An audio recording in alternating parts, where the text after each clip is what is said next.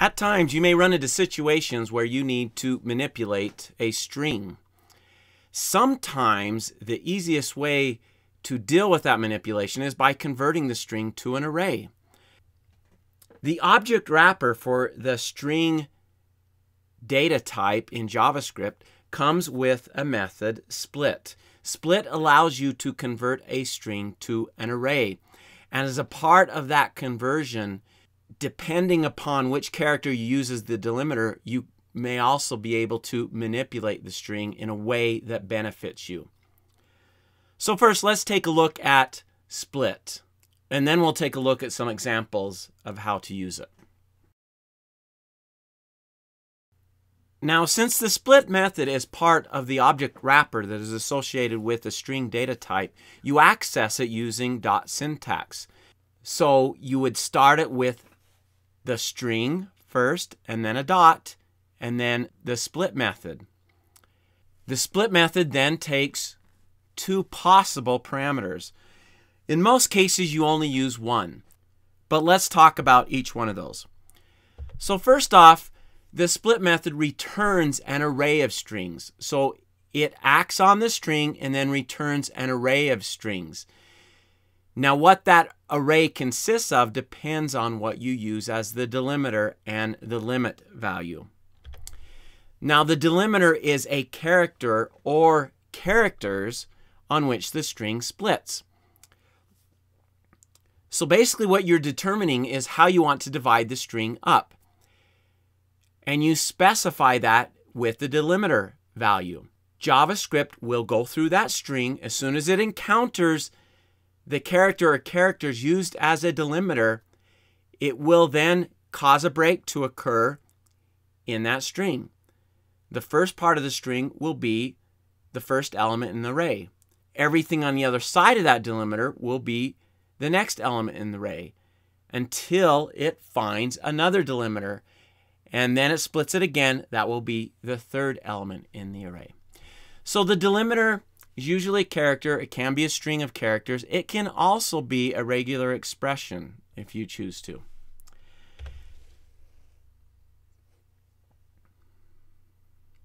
Now, the limit value simply specifies the maximum length of the array. Now, as I said, this particular parameter isn't used as frequently because it's optional. There's no need to include it. But if you knew for a particular string you would get a very large array and you only wanted the first few elements or something like that, you could then add a limit to the split method. So that's the method. Let's now take a look at a couple of examples. The first example we're going to take a look at is a URL and how you can parse a URL using the split method. Now here we have a URL.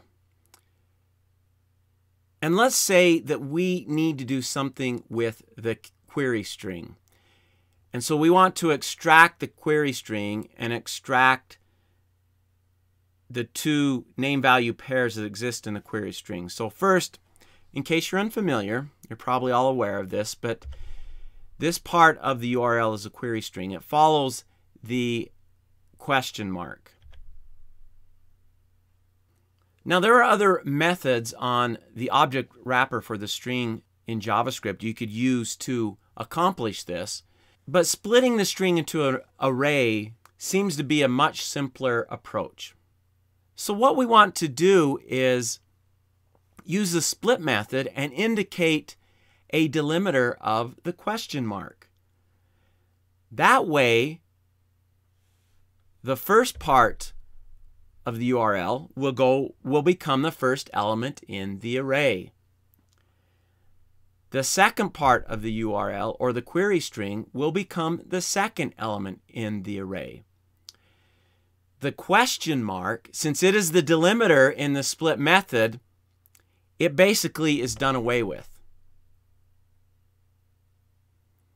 Now we have the query string by itself, and we can begin to work with it.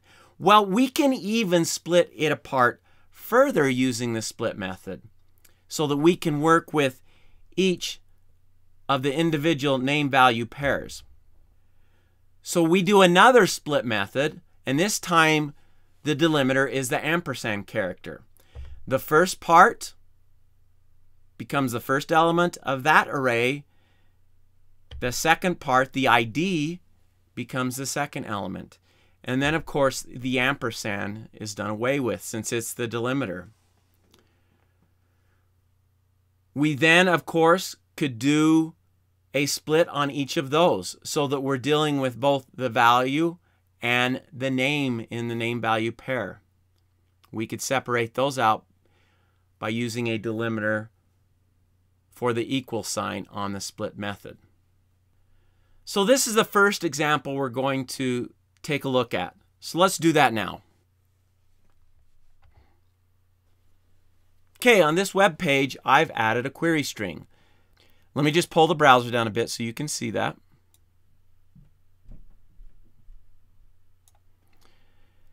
At the very end here, you can see the question mark, user equals Stephen, ampersand ID equals 5312. Now this query string is not doing anything on this particular page, but it will allow us to illustrate how we would accomplish this. All right, I'm going to jump to Sublime. Here is the HTML page, which we have been looking at. Here's a JavaScript file that's attached to it. Now, the first thing we need to do is we need to grab that URL. I'm going to place it inside a variable. We do that using the window object. We go to location. Location is also an object, and it contains an href attribute, which basically is the URL that's in the location bar. Just so we can see that, I'm going to log the URL to the console.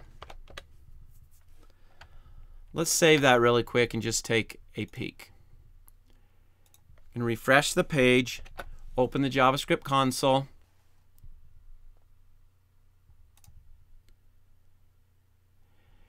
And here is the URL. And you can see the query string at the end, starting with the question mark. Now, back to Sublime. Now that we know we are getting the URL, let's go ahead and split this apart so we can work with the query string.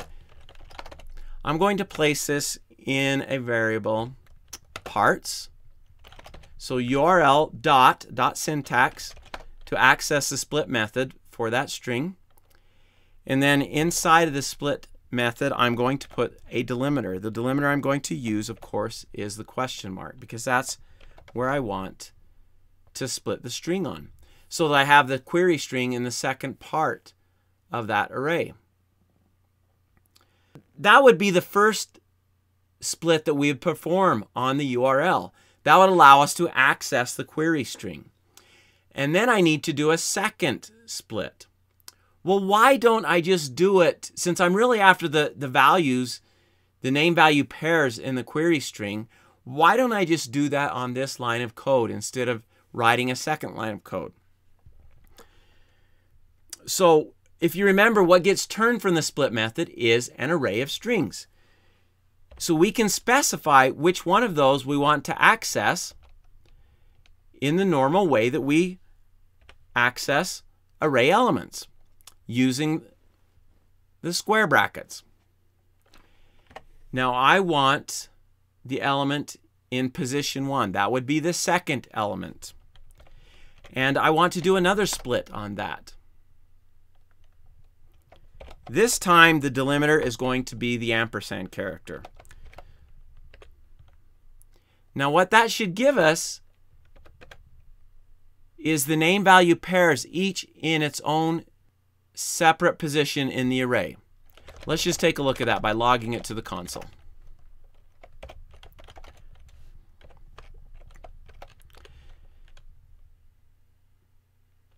That should be the first name value pair.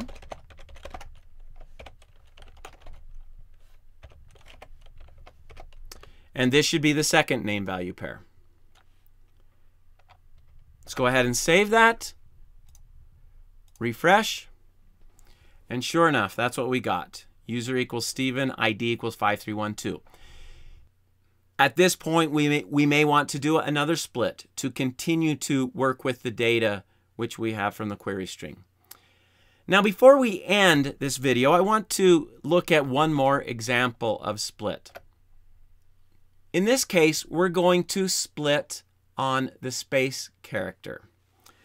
So let's say I have a long string. Whoops, it's not how you spell cow. Here's my string, and I want to just access all the individual words within that string. Well, the way to do that would be to split on the space character.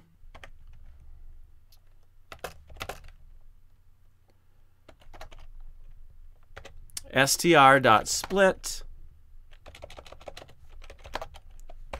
and then inside parentheses we simply enter a space in between quotes. So now we have an array with 6 elements in it. Each element should contain a word. Now, just so we can see what we've done, what I'd like to do is log to the console this array. But I'm going to use a method that's available as a part of the array object that allows you to combine array elements together into a string. And that method is join. And then we simply specify what character we want to use to combine them together. In this case, I'm just going to put a hyphen between them. That will allow us to see that the string was split by spaces, and then we were able to put them together to visualize that. Let me save that, jump out, refresh. Sure enough, here's our sentence. It's all placed together now with hyphens in between each word. Now, knowing that concept, you can apply this method to a number of different situations whenever you need to manipulate a string. So you may not always need to use the other methods that are a part of the string object wrapper in JavaScript. There may be many situations where the split method may be more helpful. Thanks for watching. If you found that helpful, subscribe to the channel, like the video. And for other resources on JavaScript, you can visit our website.